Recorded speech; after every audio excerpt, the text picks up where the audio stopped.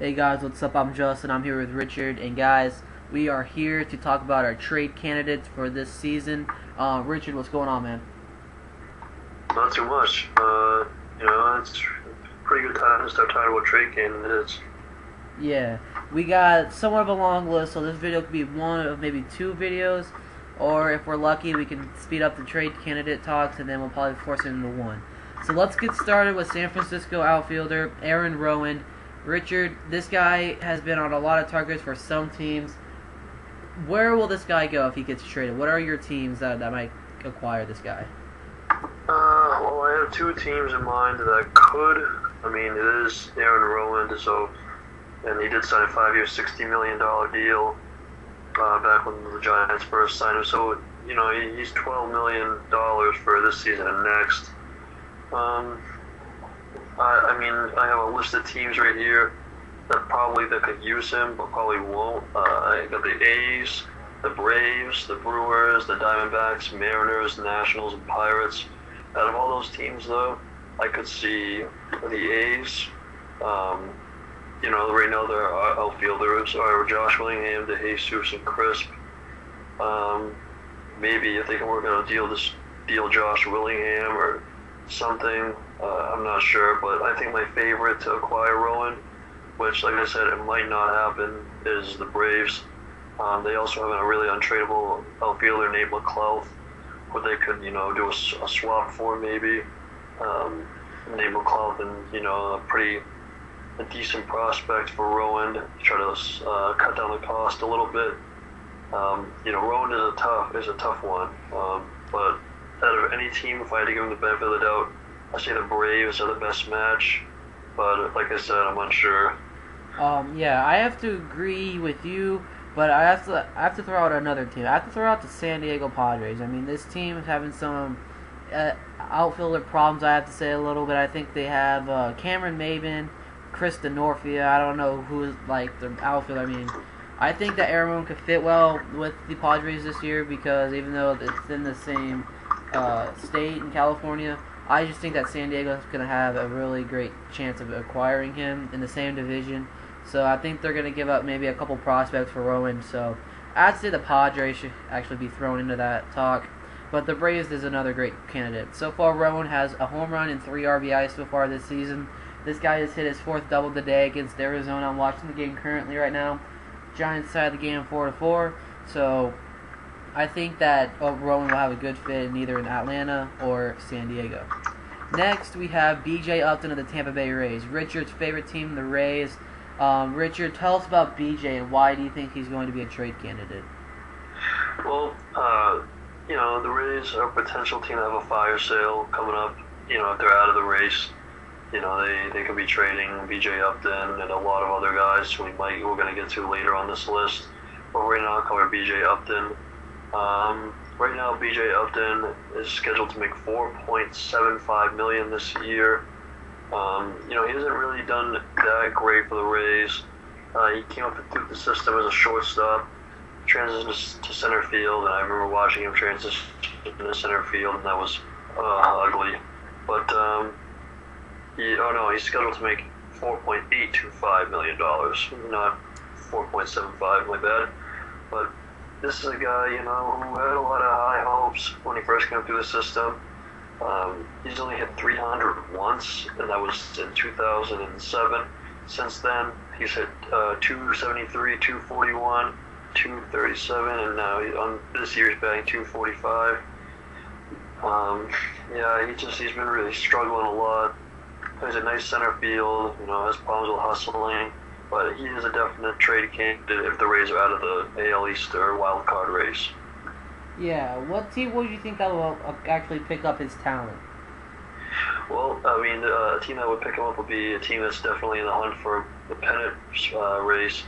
You can think of teams like the Chicago White Sox, the Cincinnati Reds.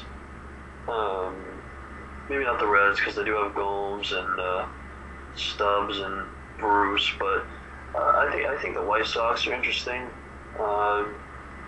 because they do have Juan Pierre and players like that. But looking at the White Sox depth chart. Their outfield isn't very great. They have Alex Rios, who is really good. He plays a nice center field. They do have Carlos Quinn too. So their outfield is actually a lot better than I thought. Right now, it's hard to pick a single team. Maybe the Angels, because they do have Peter Borges, who really hasn't developed into a major league hitter. Or maybe if they're in the thick of a race for AL West title, they could just pick up Upton and include him in the outfield with Torrey Hunter and Vernon Wells, and probably slide Borges somewhere else, maybe back down to AAA or something. I give the Angels a really good shot at acquiring B.J. Upton. Yeah. I have to say, since the Angels are my team, I think that B.J. Upton will be a good fit with them. So I've actually had to say that. But I also want to look at the Florida Marlins in this one. Their outfield is stacked.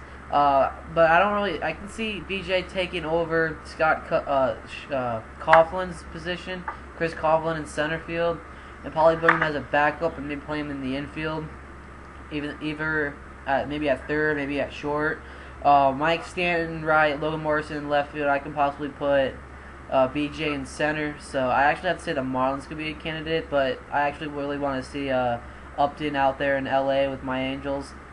Maybe the Yankees. I'm pretty sure it won't happen because you got Brett Gardner, you got Curtis Granderson, you got Nick Swisher.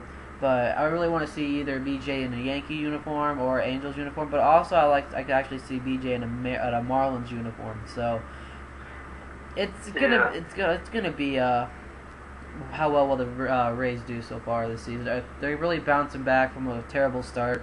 So we have to keep their options open. Next we have.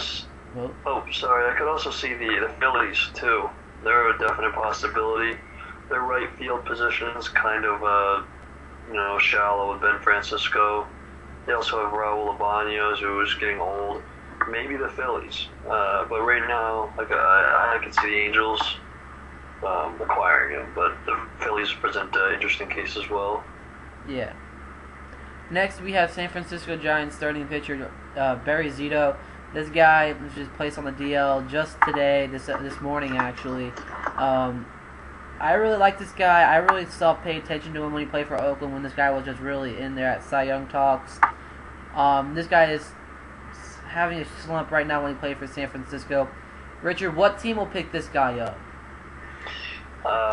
Well, he is a trade candidate, but I really don't see a team that would be willing to pay this kind of money for our guy. He's scheduled to make $18.5 million this year, $19 next the year in 2012, 2013, $20 million, and then in 2014 there's an $18 million team option. I think the Giants are stuck with this guy.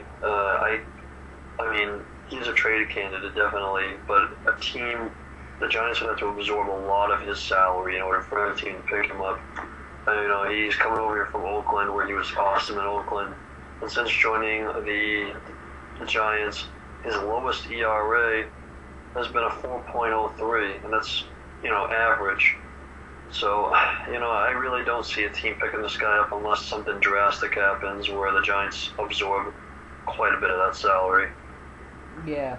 I could possibly see him going to maybe a team that's not, if he comes back and he just starts being a decent pitcher. I'm not expecting a lot out of Barry Zito, but I could possibly see either the Mariners going after this guy because they are having some questions in their rotation. Eric Bedard, Felix Hernandez, the ace of the squad. I really don't know who the hell is in the Mariners pitching rotation. So I know they got some they have a decent rotation. Luke French. I don't know who that guy is. I can see maybe Barry Zito and Felix Hernandez being the ace of the top two in the Mariners organization if the Mariners decide to even ask this guy to come on their team. So I think at the end of his contract, I think a team lower than that, like look at Jeff Francis, guys coming over from Colorado, and then he's going to the Royals, who are really in need of help, and I think that's what's going to happen with Zito. So we all have to see. Guys, we're at the 10-minute mark in this video, so we're going to make a part 2 to this. Thank you so much for tuning in for part 1. Check out part 2. Next, we have a couple of guys who you'll be like, wow, this guy's a trade candidate. So stay tuned and check out part 2. We'll talk to you guys.